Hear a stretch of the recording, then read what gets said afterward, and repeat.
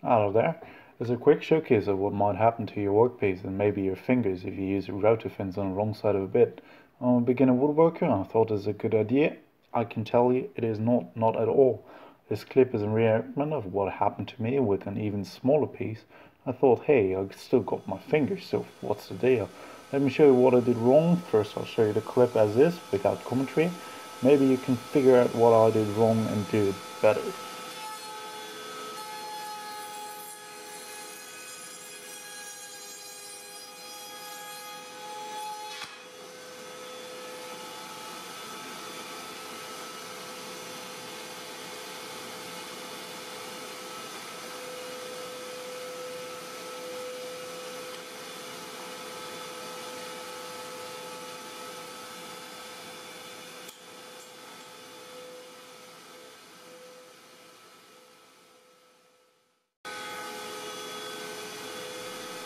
You can see me routing now, and you will see my top push block will be adjusted because I was scared of what was going to happen. You see it here.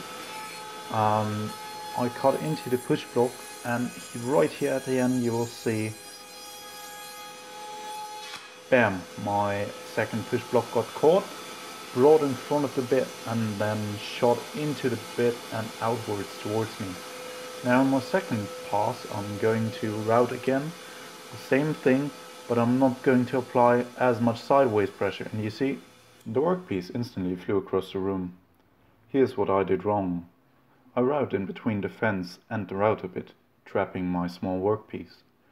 Even though I route against the rotation of the router, the workpiece will be caught by the bit, being twisted outwards from the fence, where the bit sits, and essentially create a kind of kickback you see on the table saw. I used long enough push blocks for this demonstration, and I did it on purpose these times. In my own experience, I used even longer push blocks and never got further than a few millimeters into my workpiece.